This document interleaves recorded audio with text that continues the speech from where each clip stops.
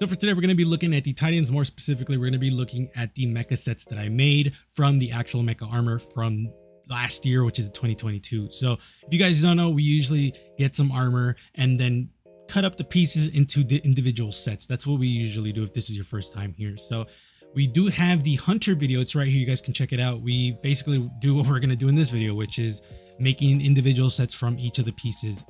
I will tell you guys that in one set, you will see two pieces just because for Titans and Warlocks specifically, sometimes I just don't want to make a set with the Bond or the Mark. So that's why I do it. So that way it's fair to the Warlocks and Titans. If you guys haven't seen the mecha armor review, then I'll have it up right now, plus the shader video. We basically look at how it looks, how it shaders, my personal thoughts, and yeah, that's pretty much it. For the shadering, it's a little bit different because we just look at all of the shaders that I currently own on each of the armor sets for all the classes. So if you are interested to see how it shaders, definitely go check that video out. But I do appreciate you guys checking out my other content. Other than that, let's just get into it. So to start off, this one is interesting in the sense that I probably would switch out the arms for something else, and I'll tell you guys which arms when we get to it. But to start, we're going to be using Mask of the Quiet One with the Thanatonauts Peril. I think this looks amazing with the kind of story that I'm trying to give with this set, which is this Titan has been deactivated for quite a while. That's a really nice way of saying he's been dead for a while. And the Descendant Vex Chrome gives that feeling so well because of the rust. But not only that, but the Thanatonauts Peril has the right side has it fucked up, like literally like it's been punched. And for me, that story is more of a like he got hit in the head real hard to the, or she, I should say, she got hit in the head real hard to the point where she actually just died there on spot, and she's just been rusting up since forever, and now she's back up, and you can see the light like flickers, and it's really, really cool. For the arms, Hardened Basilisk Gauntlets is what we're using, the Mechanized Protector Plate for the chest piece, Lustrous Chromite Greaves for the boots, and then the Psionic Strangler Mark. I overall think this looks amazing. If I were to switch a piece out, it would most likely be for the Moonfang X7 Gauntlets, just because I feel like that would be a better choice. But at the same time, I still like the Hardened Basilisk Gauntlets just because the Mask of the Quiet One has like those sharp bits on the ears and then on the helm, on the horns itself. So it kind of makes sense to have arms that are sharp as well. Just kind of, it goes with the flow. I would probably switch out the Lustrous Chromite for something a little bit more sharp for the boots. But overall, I think this is a really good starting point. As for the next one, we're going to be using the Mechanized Protector Helm with the Greaves as well. So for this one, it's pretty funny considering I'm using the Moonfang X7 Gauntlets for this one.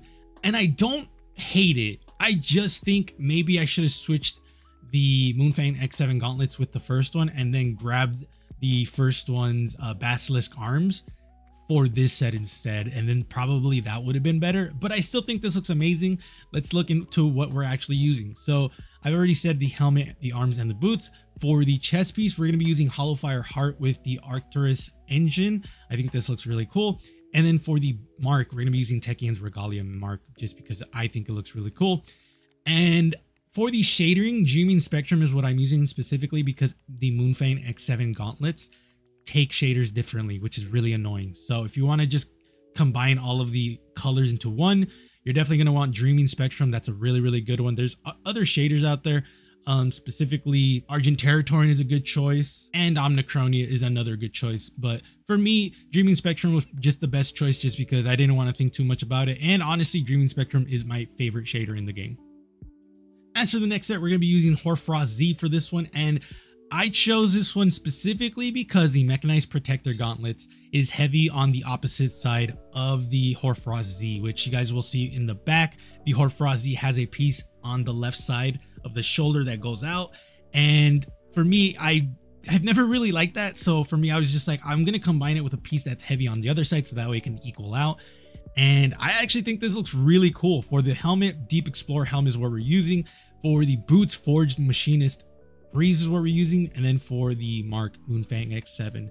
So overall, I actually do think this looks really cool because the gold plates on the chest piece and arm look really cool. And then with the Forged Machinist Greaves, it looks like, well, not looks, there's actual gold underneath that. So it kind of looks like it's like the plating is over the, it looks like the gold has plating over over it, which is really cool. And overall, I do think this looks really cool. And the Deep Explorer helm, honestly, the only reason I combined it with this one is because the Hoarfrost Z has some glow, like very minor glow. So that's why I'm using the Deep Explorer helm, because it has just 2 pieces of glow on each of the sides of the face. So nothing too crazy to think about for this one. I do think this looks really cool, and I would love to see more people do some Hoarfrost Z fashion, because it's surprisingly really cool. All of the sets that I've made with it look really cool. Let me know what you guys think. And then last but not least, we're going to be using the Lion Ramparts with the Belenus boosters. This one is unfortunately like not my favorite. It's not bad by any means. It's just this set exists because of the mark. So let me explain what I mean by that. So the Mechanized Protector mark is massive, and I was really trying to make my Titan just as massive as I can, because the mark is really big, so therefore I needed big pieces to like not make it look weird. So for the helmet, Wildwood helm is what I'm using in combination with Braytech Ironheart engine. I love this. I love this chest piece. This chest piece is super dope. Very Titan-esque for me, because the back is protected. It looks super bulky, and this is the chest piece that I think of when I think of a Titan. Lustrous Chromite gauntlets. I definitely think I could have used better gauntlets for this one. Not saying it looks terrible, but to be fair, Braytech Ironheart takes arms really terribly. The mark, again, Mechanized Protector mark. And for the shader, we're using Continuum Alloy just because I like the shader. But overall, I will say this is the weakest set from all the sets that I've shown you, just because, again, this set only exists because of Mechanized Protector mark, because it's so massive. I use really bulky pieces. If it wasn't as bulky, I probably would lean into more mecha theme, because this doesn't scream mecha to me. This screams more like just very bulky Titan.